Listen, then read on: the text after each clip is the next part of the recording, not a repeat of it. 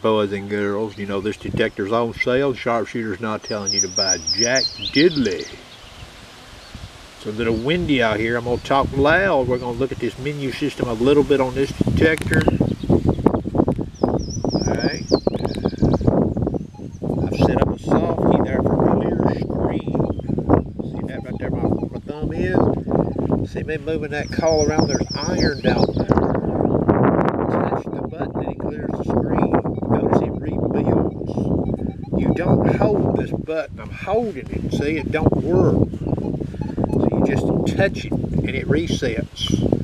Now if you're sweeping that coil, it's going to build back in that screen if there's something on that coil. So you don't hold. Clear screen. I'll show it to you here. Clear ID map. You don't hold that feature to get it to work right on this machine. Okay, let me turn the camera off. Camera back on. Now I've set the top left button with my fingers. See it there? Sensitivity boost. Watch what happens here. Now I'm back in the detect screen. Alright, if I hit this button, you see that sensitivity? It automatically jumps. Hit it again, it jumps back. Now you can still go here and manually adjust it, and I'll do that. Let's turn it up to 24. If I hit this, see what it does? So instantaneously on a weak signal, you could use that feature, especially deep turf coin hunting, open field relic hunting. You probably wouldn't use this feature much in a high iron sight. Camera back on. Now I've selected external speaker on off. Speaker mute. Alright, you hear the external speaker. Hit that, turns off the external speaker. Now the detector's still working, and if I had wired headphones on or paired wireless, I would still hear whatever I'm hearing down there, be it iron tone or non-ferrous tone. Depending. Camera back on. Now I've selected the display backlight. Let you see it here. See it there? Display backlight selected. What can you do with this? See it right there at my thumb? Beach hunters will find this very useful. Where there's sparse targets, you can run your screen at lower light, conserve energy. You get over a target, you keep mashing the button, and you get your screen bright should you want to look at it. It's steps in steps. Okay. Camera back on. I've selected recovery speed. See it there? Again, where my thumb is, that's the placement I have put it for demo purposes. Toggle out, go to detect screen. Watch what happens. See that? Push it again, push it again. The recovery speed is changing. It will cycle up and go all the way back down, go all the way to 8 and then start back at 0. So it goes up. Again, you could be running this machine and you may get a clip signal running speed 4. You hit that button there at speed 5, it may come in better. Or 5 may sound a little bad, and you may hit 6 and it may sound better. Camera back on. Now I've selected frequency. Again, where my thumb is at. I'm going to toggle back to the detect screen. Notice what happens. I'm in multi-frequency.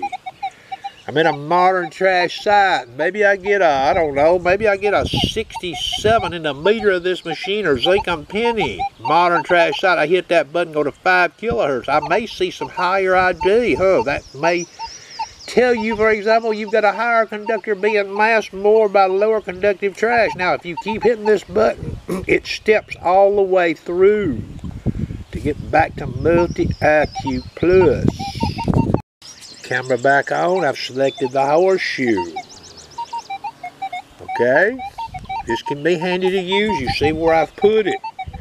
What that does is that takes your discrimination out of the machine, but your iron upper ferrous limits and lower ferrous limits remain intact. So you will hear an iron tone using that if it falls underneath your upper lower ferrous limits. Okay, This could also be used when using discrimination to expose some masking situations, meaning you may see some lower ID or a lower tone be heard. That would suggest possible masking. Camera back on. I've selected accept reject. Okay. Sweeping this zinc and penny. I hit that button. See what it did? Gives a little reject segment there running vertical. Disclaimer: you cannot be in all metal. Horseshoe button can't be engaged using that. I don't believe. Camera back on. Noise cancel. Just hit the button. It's gonna do its thing. Hold the button. You also can hold the button. Camera back on. Ground balance. See it right there. So now I can hold this key above the coil. Alright. All this does is keeps you from having to go into the main menu like so.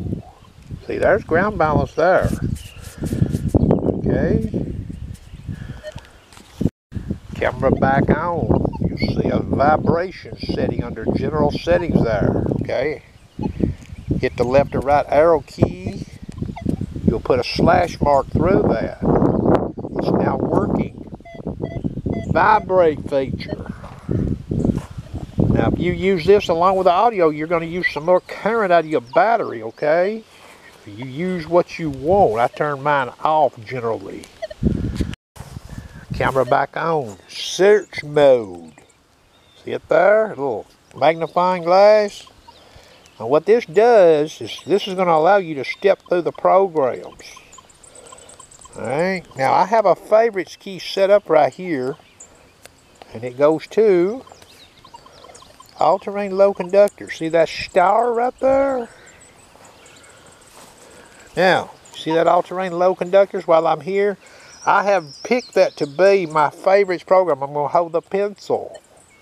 See what it says down there? Favorite. If I hit the right or left arrow key, it puts a slash through that. If I slash it and go back, it's no longer my favorite. See there? It's gone. If I go back into all-terrain low conductors, hit the right or left arrow key and put it back. Now hit my star, my favorite. There it is. See it?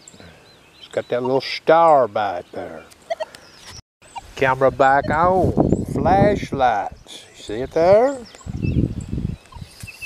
We're back on the detect screen. See the flashlights. So if I hit that, you get that bright illumination like around it there. See that?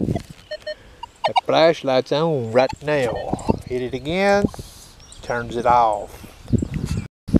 Camera back on. General settings. You see me down there at reset?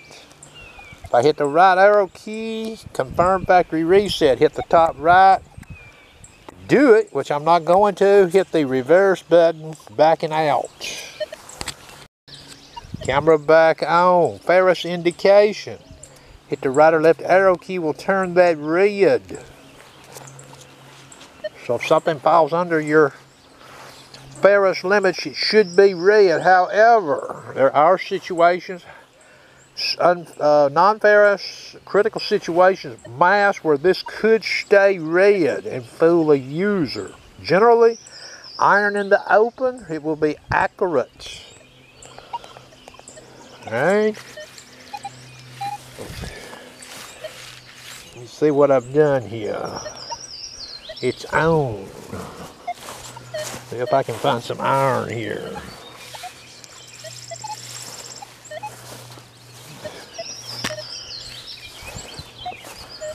Well, if I can find any or not. There's a bunch of coins. Okay, I still have the ferrous ID red selected. Horseshoe must be in those. See this? See that zinc and penny in that nail? There's the nail. There's that zinc and penny. Okay. If I turn this off, you have a red line versus the numeric indication being red. Take the horseshoe off,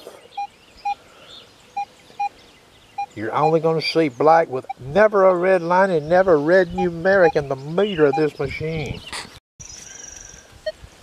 You see that? Underwater boost in general settings. That's exactly what it's for. And there's a warning under here. I'm going to hit on that. See what it says?